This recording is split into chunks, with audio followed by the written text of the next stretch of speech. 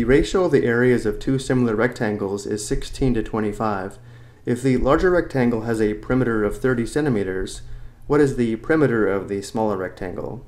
Looking at the notes below, if the ratio of the sides of two similar polygons is a to b, then the ratio of the perimeters is also a to b.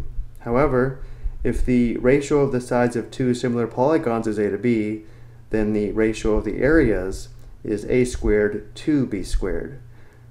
And because we are given the ratio of the areas as 16 to 25, this ratio is in the form of a squared to b squared, where the ratio of the perimeters is a to b, which means the ratio of the perimeters is 4 to 5, because 4 squared equals 16 and 5 squared equals 25.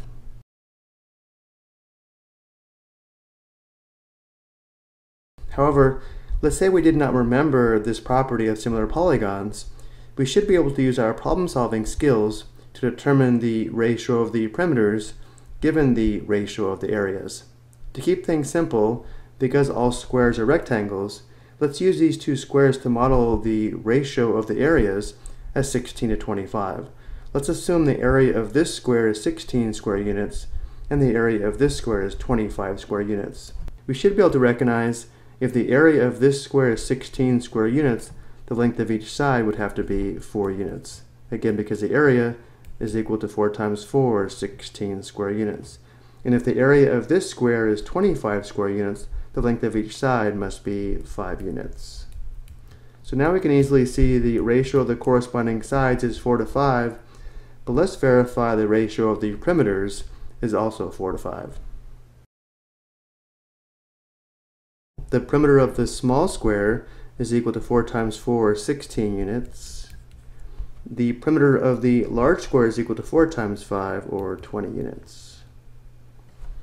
Which means the ratio of the perimeters, comparing the small square to the large square, is 16 to 20. And we simplify ratios just like we simplify fractions. The greatest common factor between 16 and 20 is 4. To simplify, we divide 16 and 20 by 4. 16 divided by 4 is 4. 20 divided by 4 is 5, giving us the ratio of 4 to 5 for the perimeters.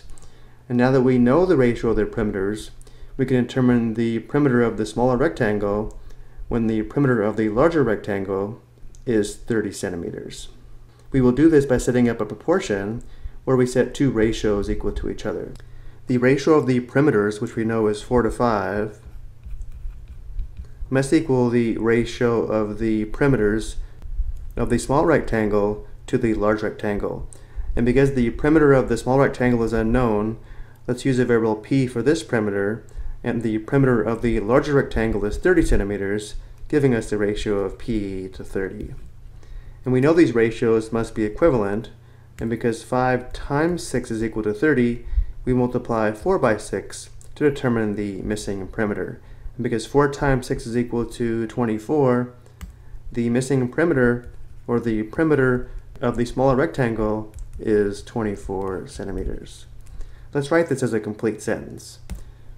The perimeter of the smaller rectangle is 24 centimeters.